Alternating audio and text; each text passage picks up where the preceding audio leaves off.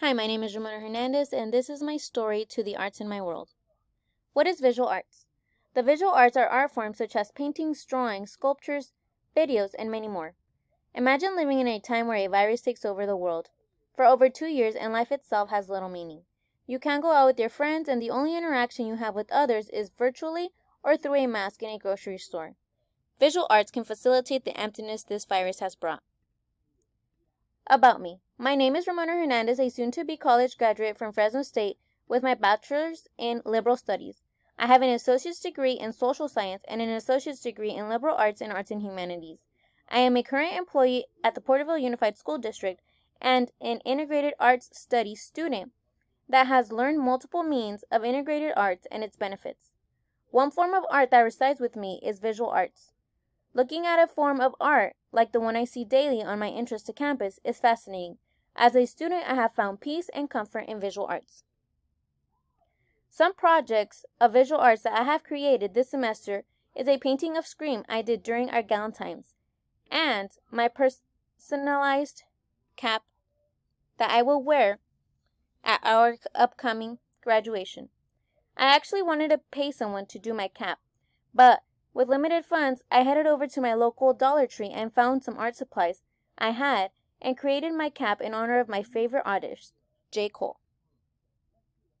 I chose to share these artworks because I have created an inspiration to others to pick up a pen or a paintbrush to create their own masterpiece.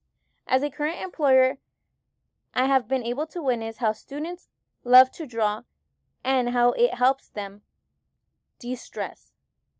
This is a student who has used art to distress and avoid mental breakdowns. Here's another of my students who was able to create a snowman.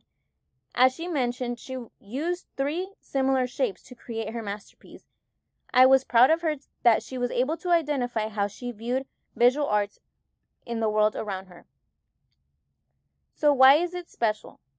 Finding a hobby will lead you to explore more about the topic, making life better as you prioritize your mental health.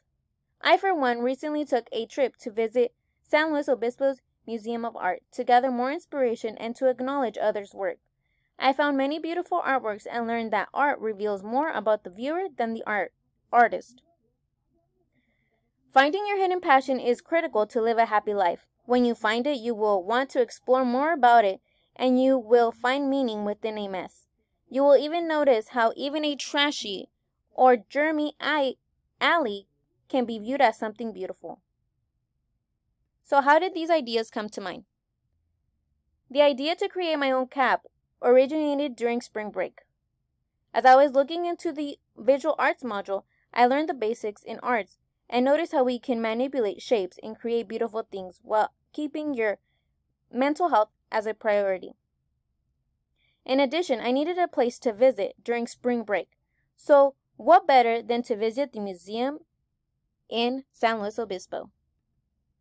Why am I sharing my artwork? I am sharing my art and how art has impacted my students' life in hopes to inspire others to find peace within art and explore the world around them. I am encouraging you to see what you can create through lines, shapes, and create your own safe space. So, I am calling all artists. Get your pens, your markers, your children's crayons or chalk to create a bonding moment with them. I encourage you to play some music and see how fun visual arts is. Take a time to create a bonding time. Get out there and be your own Picasso. Remember, the goal is to have fun. Thank you for watching.